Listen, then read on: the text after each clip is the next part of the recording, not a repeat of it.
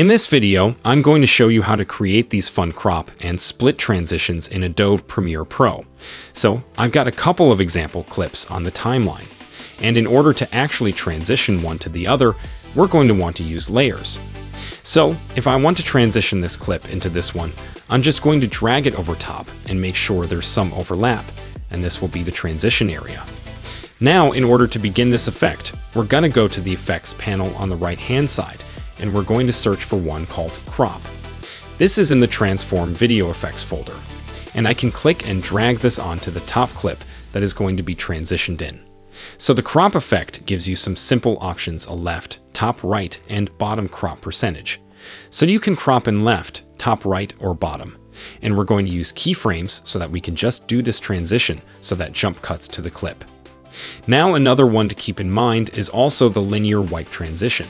This isn't the video effects transition folder. You can also use the linear wipe to get like a different sort of effect.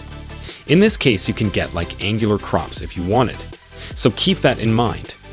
The same kind of principle could apply with the linear wipe, but with the crop effect, you can crop in from two sides at the same time, whereas a linear wipe, you'd have to stack those.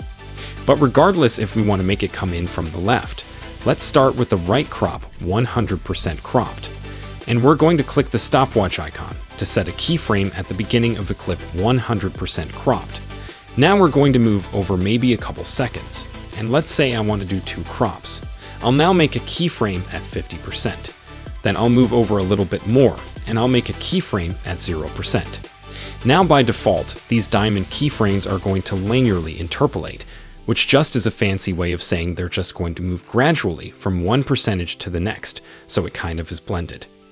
If we want it to be like the jump effect that we're looking for, we can change the type of these keyframes by highlighting them and right-clicking them, and we can change them from linear to hold. Now what will happen is it will hold at 100% until it hits that keyframe. Then it'll automatically jump to 50. And then it hits the next keyframe, it'll automatically jump to 0. So when we play that back, we have this 50% transition. I want to make it a lot faster. So I'm going to squeeze those keyframes in. I can play it back. And let's see how that looks. So ideally, you want to sync this up to, the beat of the music or something like that. And you can play around with the speed of it so that it makes sense.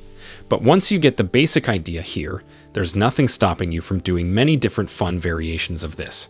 So maybe instead of doing just maybe, we can go 100, then we can go 75%, and then we can go 50%, and then 25, and then 0. So now we've done 1234, a cool little block transition. And you can play around with different variations. You can even do like the square block intros. So this is a fun one, basically just mixing hold keyframes with different crop levels and layering the ends of the clips together to create all these different variations of split and crop effects.